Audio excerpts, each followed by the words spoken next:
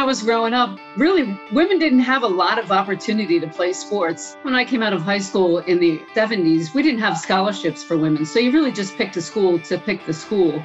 I wanted to go somewhere close to home, chose St. Joe's, and it was nothing like what we have today. We didn't have anything. We didn't have practice clothes. We had to do our own laundry. We bought our own sneakers. We drove ourselves to the games, but we played for the love of the game, and we made some great friendships along the way.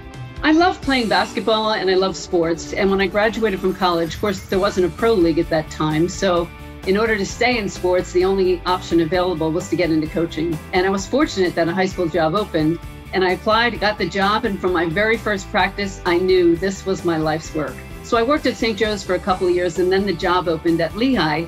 And I knew I wanted to be a head coach. So I decided to take the job and that launched my career. When I went to Notre Dame, I thought, wow, this is going to be exciting. I had so many assistant coaches. I had so many people doing things for me. But it was great because I got to focus just on basketball. I got to watch more film. I got to study the game. I got to get to know the players. But it certainly came with a little bit more pressure. So it was really difficult to make the NCAA tournament. And that was, of course, always the goal. That's why I left Lehigh. I wanted to do more on a national stage.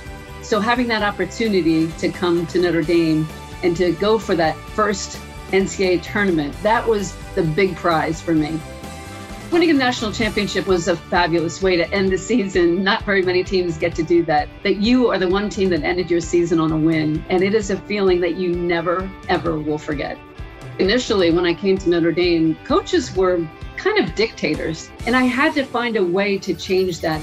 You know, we're not really coaches, we're educators. I think our main job was to empower women, to build confidence in women. I was very tough on them. I was demanding. I think mental toughness was something that they really had to learn. But when you think of all those great things that you learn from playing sports that help you no matter what you go through. And I loved when the players would come back and say, boy, this really difficult thing happened to me, but I knew I could handle it because I knew I'd face the adversity and you helped me get through that. Well, we didn't have a lot of female role models back when I was growing up. You couldn't look up and see all these women playing basketball. So to look at my team and try to empower them, try to get them to that point where I am graduating future leaders is something that I take really seriously. For today's student athlete, you have to embrace failure. It's just an opportunity to start over and learn more and grow from it. So you have to be willing to put yourself out there, to take risks, not be afraid to fail, and not do anything out of fear. But just go forward and see what you can accomplish, and you will be amazed at how much you can accomplish when you believe in yourself.